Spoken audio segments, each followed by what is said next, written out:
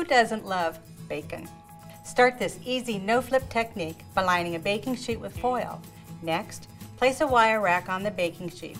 The wire rack is the secret to the bacon's success, since it allows the bacon to sit above its rendered fat and allows heat to circulate evenly. No raw or overly crisp pieces here. Lay a single layer of bacon on the rack and then place it in the oven. Start with a cold oven, no preheating, and set the temperature to 400 degrees. A gradual increase in heat means less bacon shrinkage. Bake for about 20 minutes or a few minutes longer for crisper bacon. For more great cooking tips and kitchen wisdom, visit cookinglight.com.